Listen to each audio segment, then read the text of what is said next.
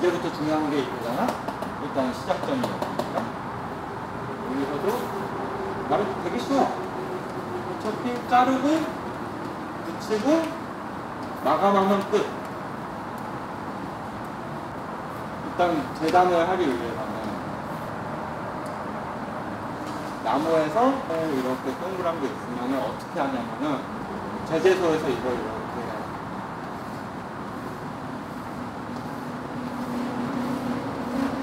잘라. 그러면은 우리가 갖고 오는 게 이거를 갖고 와서 대패를 쳐요. 대패를 쳐서 면을 일정하게 만들면은 밑에서 종종 보이는 이런 평평한 폭 이 정도의 나무들이 나와요. 그것들을 이제 붙이는 거예요. 이렇게 붙여서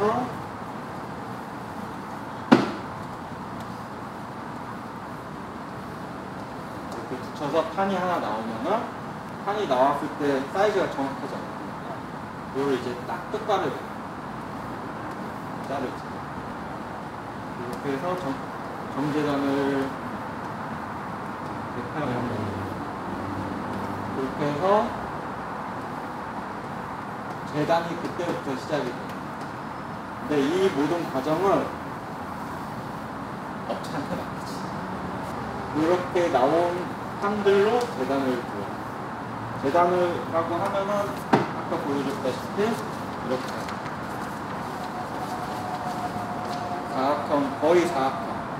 재단에서는 거의 사각형이라고 보면 뭐 라운드 저 뒤에 보면은 라운드진 거 있지. 네. 나무 포크 저렇게 라운드진 가고 있잖아. 저런 것도 있는데 저런 거 보통 이제 재단할 때는 네모나게 하고 재단 다음이 뭐냐 가공. 이제 판을 재단할 때는 뭐 소 종류, 테이블 소, 플런지 소, 뭐 슬라이딩 소, 소 종류로 밀고 아니면은 CNC 같은 경우로 이제 CNC 같은 경우는 와서 컴퓨터에 주는 대로 이제 여기가 잘라주는 건데 소로 하면은 무조건 직선. 원장이 있으면은 이렇게 재단할 수가 없어. 테이블 소로 가면 무조건 이렇게 한 번에 가죠. 한 번 가고, 한 번 가고, 한 번 가고. 그 다음에 길이를 쳐내지. 근데 CNC 같은 경우는 날이 가서 얘가 막 이렇게 되고, 이렇게 유리가 쓸 일은 없고, 테이블소로 재단한 다음에 네모가 나오면은 가공. 가공은 무엇이냐? 어제 보면 옆판 같은 경우 이렇게 턱이 나왔잖아. 그치? 이런 것들이라든가, 구멍들. 그리고 저렇게 원형이면은 원을 따서 이렇게 만드는 거. 이런 게 이제 가공 주제까지. 이렇게 가공을 해두고, 그 다음에 붙이는 거지. 조립. 근데 내가 말했다시피 조립하고 마감하기 전에 우리는 마감을 한 번 더 하자. 이 판들을 마감을 하고, 여기서 엣지를 붙이는 것도 어떻게 보면 가공. 엣지를 붙이고, 마감을 하고, 그러면 판들이 이렇게 나온 거를 이제 조립을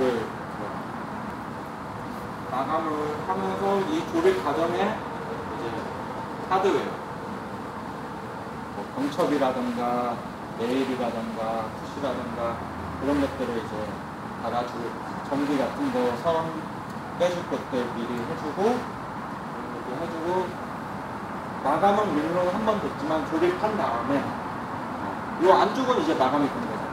그치? 그 바깥쪽으로 이제 한 번 더 마감을 하면은 완성이 됩니다. 그렇게 해서 이렇게 배송을 가는 그 독립가구 같은 경우는 여기서 전체 완성을 해서 들고 가서 놓고 놓는 거예요.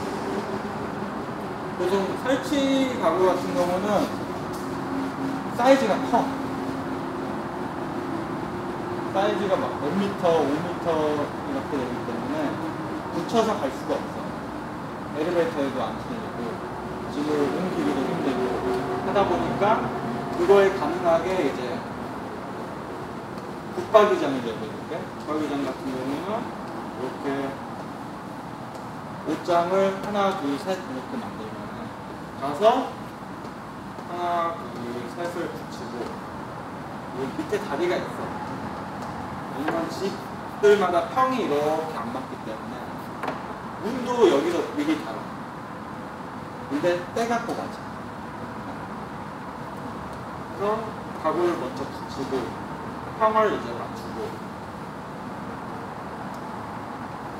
그 다음에 옆에 위에 붙박이장 같은 경우는 이제 몰딩을 두르고, 몰딩 안 두르거나 뭐 싱크대 같은 경우는 상판을 올리겠지 하고, 그 다음에 이제 문짝을 걸고, 만약에 주방이다, 싱크대다 그러면은 와서 수전을 달고 수도를 연결하고 싱크볼에 하수를 연결하고, 그 다음에 붙박이나 그 싱크대 같은 경우 다 전기가 들어가죠.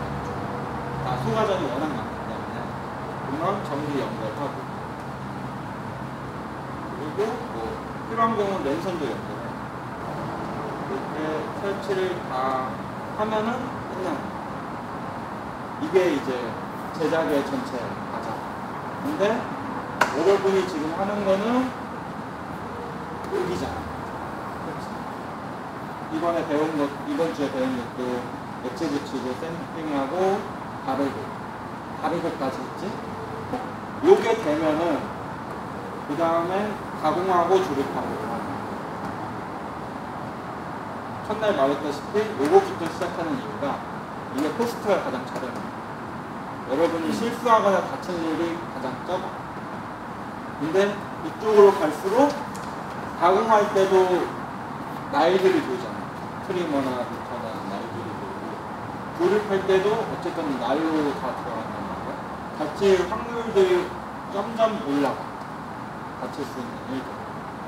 근데 마감해서 다치는 일은 정말 흔치 않으니까. 여기서 다치는 거는 거의 뭐 목재가 다치고 내가 다쳐도 차이가 나.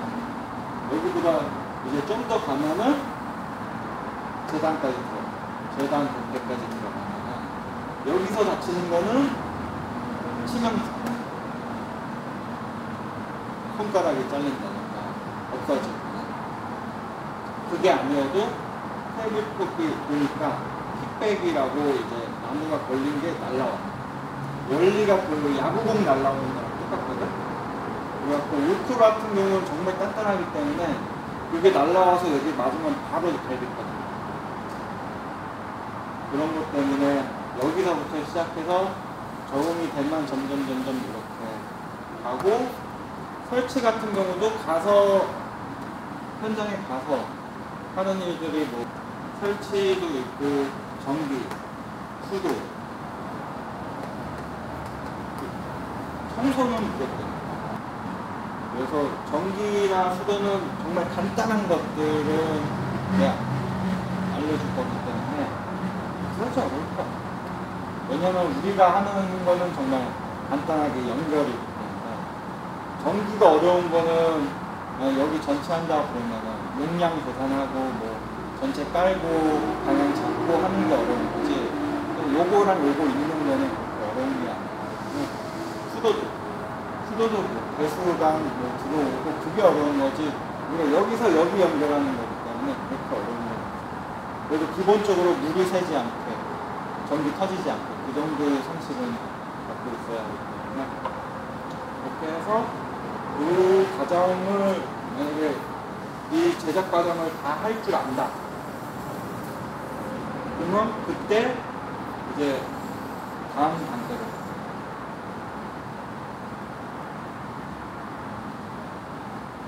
내가 이걸 왜 다 알려주냐. 내 목표는 여러분이 그 사람이 될 수도 있겠지만 안 될 수도 있고 한데 어쨌든 이거를 할 수 있는 사람을 여러 명 만드는 거? 사실 돈 적게 들이고 빠르게 가려면은 이걸 다 분업화하는 거죠. 요것도 분업화. 샌딩하는 사람 샌딩만. 예를 들면 둘을 뽑았잖아? 그러면 한 명한테는 엣지 붙이는 겁니다. 한 명한테는 샌딩하는 겁니다. 그러면 더 빨리 배우고 더 빨리 익숙해지고 더 일이 쉬운데 그렇게 되면 전체적으로 관리를 내가 해야 하는 거. 그리고 전체적으로 그림을 그릴 수 있는 사람이 어쨌든 나밖에 없잖아. 지금은 아니 나 혼자 한다. 그러면 한 달에 한 장. 그리고 뭐 조금 여러분이 한 달만 지나도 한 달에 2집은 충분히 할 수가 있거든. 근데 한 달에 2집 이상으로 되면은 이제 못하고. 근데 이게 올라가면은 제작 속도가 올라가면은 그리고 우리가 뽑아낼 수 있는 양이 그만큼 되면은 더 많이 할 수 있겠지. 그러면은 디자인이 더 많이 붙고 고객을 더 많이 받아야 그럼 나는 점점 이쪽으로 가야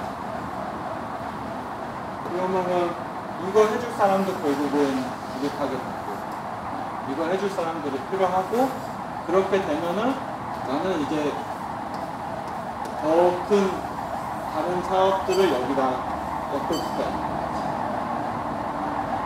다른 사업들을 엮어서 안정적으로 운영을 가능하게 그게 목표이기 때문에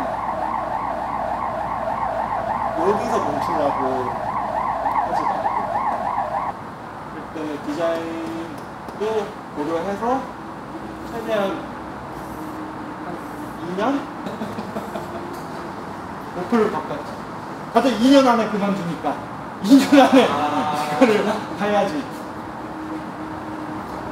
이것까지 가면서 아마 그만둘 생각이 안 들 거야.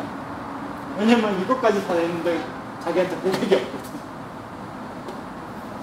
그리고 이것까지 돼야지 독립을 해도 내가 거기다 일을 줄 수 있기 때문에 좀 빠르게 될 거니까 제작은 딱 여기서 7시간 그때만 생각을 하고 나머지 것들은 개인 시간에서 이제 스스로 공부를 해야지 좀 더 빨리 갈 수 있을 거고 이게 이제 다 되면 그때는 이것도 가르쳐 줄 거니까 공부가 되어 있는 상태에서 배우면은 좀 더 빨리 습득을 가능하니까 평소에 좀 지금은 관심을 갖고 있는 단계 관심을 갖고 쭉 가야지 가능한 거라서